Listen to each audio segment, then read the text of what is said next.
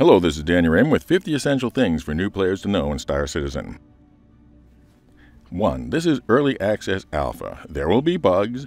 There are planned features that are incomplete, in early tiers of development, or just plain missing entirely. Accept the fact that we are seeing a game in early adolescence, and part of the fun will be being there as it grows into an adult. If you can't accept that reality, you will find this frustrating. Number 2, if you want to do more than just complain about those bugs, there's an issue council where you can post them and confirm then duplicating them. It is also a good thing to check out to see what problems are out there to either avoid them or test them to confirm. 3, you will hear people talk of 30K errors.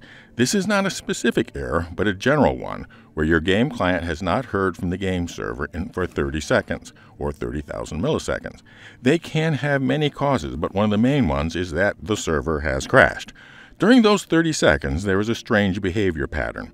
Things that your computer can do on its own, like walking around a room that it is already in, will work, but things that require confirmation from the server, like opening a door, don't. Also, the chat, which is on its own service, remarkably tends to stay up. If after 30K you see the words bad token or missing text on the screen when entering the game, it is really a server crash that caused the 30K, and you will need to quit the launcher and re-enter the launcher to sync up with an active game server. 5. Releases go through a jargon-filled process to be introduced. First, past internal testing, is the Evocati, a select group of crash test dummies. Releases at this point are generally unplayably unstable, incomplete, and under non-disclosure. Then comes Wave 2 Persistent Test Universe, or PTU, for select subscribers, and they also are pretty buggy, but not under non-disclosure. Then comes Open PTU for full load stress testing, and then finally to Live. 6. Y is a universal exit command that works on beds, cockpits, turrets, chairs, etc. However, for cockpits, where an inadvertent exit at the wrong time would be disastrous, the Y key must be pressed and held. In other situations, just a tap will do. 7. Keyboard movement is standard in most games. W is move forward, S is move backward, A and D to the sides, Q and R lean while on the ground and roll in ships or EVA. Spacebar is jump or move up, left control is descend or lie down while on foot, X is crouch while on foot, and what is called space break in a ship. The scroll wheel generally controls movement speed. C in a ship will toggle cruise control, whose speed will be managed by the mouse wheel. Number 8. Holding F will allow you to interact with things around you. If your mouse pointer is over something that you can interact with, then it will glow orange, and if there is more than one way to interact with it, you will get a list of choices. Clicking with mouse button 1 will then do the interaction. If it glows yellow, then you either need to get closer with it or at a better angle. Some things, particularly people, can be interacted with but don't glow orange. You will get the list of interactions, though. 10. Things that you are carrying in your hand can be dropped, stored in the spacesuit if small enough, and placed in a specific location. If you have something in your hand, mouse button 1 will take the default action with it. Inject yourself with a med pen, drink water, eat food, shoot a gun, etc. 12. If you select place on something and point to a place far away, it will be thrown instead. 13. You can interact with yourself by holding F and clicking the second mouse button. This is called Personal Inner Thought. The system is multi-level, is customizable, and remembers your most current actions. 14. Among the most common items in Personal Inner Thought is taking your helmet off, which is needed to eat and drink. And yes, you do need to eat and drink. And of course, for putting your helmet back on, which is needed to not die in space. Number 15. The Personal Inner Thought is also the route to interacting with your personal inventory. Note that your inventory is not in some sort of magical bag, but is stored in your spacesuit.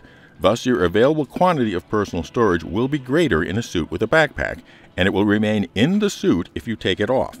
16. Your suit will also affect your weapons that you are carrying. Some suits are set up for holding one weapon, others two. Number 17. F1 will bring up your Mobiglas. This has a large number of functions that might otherwise be in a menu system in other games. The row of icons across the bottom access the various functions. Number 18. The first on the left is your chat system.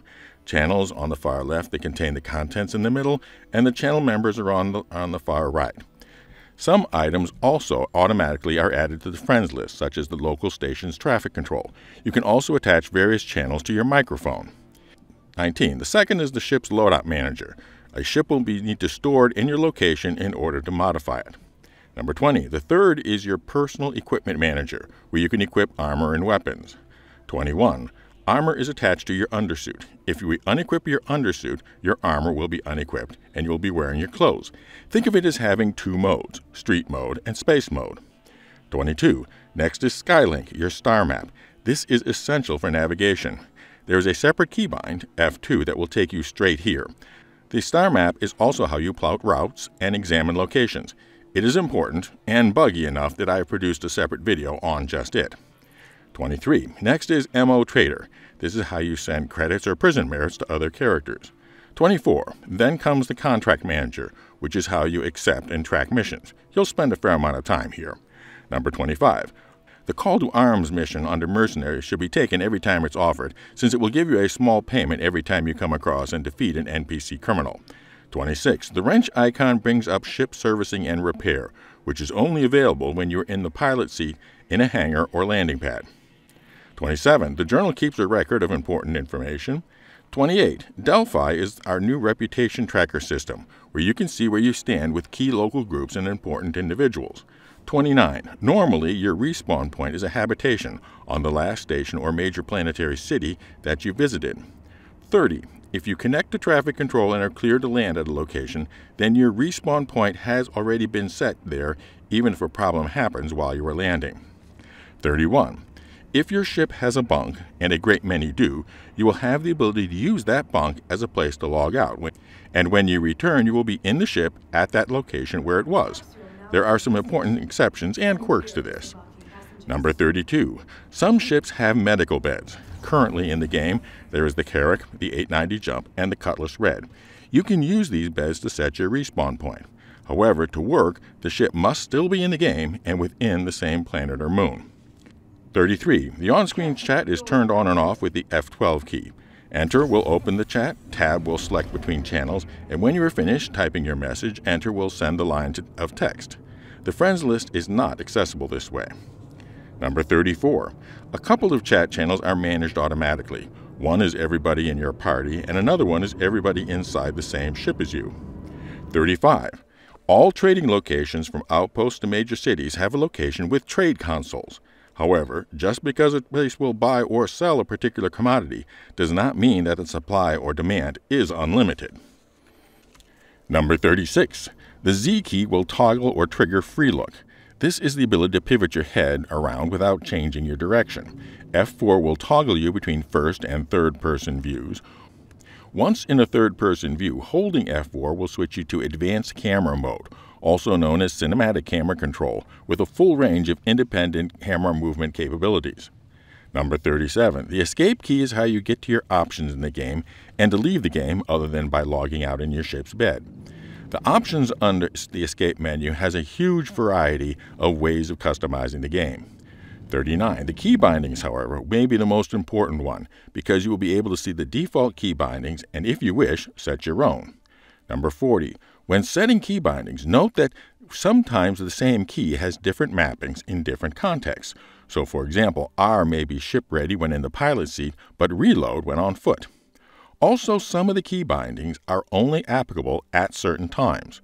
For example, there is a set of keys for mining and a set of keys for scanning. These will only apply when in those modes. Number 42. When you get into your ship, R will make it flight ready. The I key will toggle the engines but leave the ship powered. This can be handy for interrupting quantum travel. 43. Your ship will have several interactive multifunctions displays. F in the scroll wheel will let you see them more closely. There is a menu button in the upper left that controls which functions will appear on which display. You will usually want to have target status and self status on displays that are within your field of vision, followed by other important displays such as power and weapons. More optional is comms because the same display is also available on your Mobiglas in the chat tab Friends. Number 44. Each ship has either 2D or 3D radar display. Red triangles are hostile vessels. 45. The sensor package on your ship has constant passive scans, active scans known as pings, and targeted scans of particular items that your ship is aimed at. The constant passive scans simply show up on your display if you are close enough. Pings require switching to the scanner operating mode with the tab key, charging and holding down with the mouse button, and then releasing. It gives indications of distant points of interest, but broadly advertises your position. Targeted scans also require the scanning interface but aiming directly at the item of interest from close range. 46. There are several different ways of targeting, either friendly or hostile craft.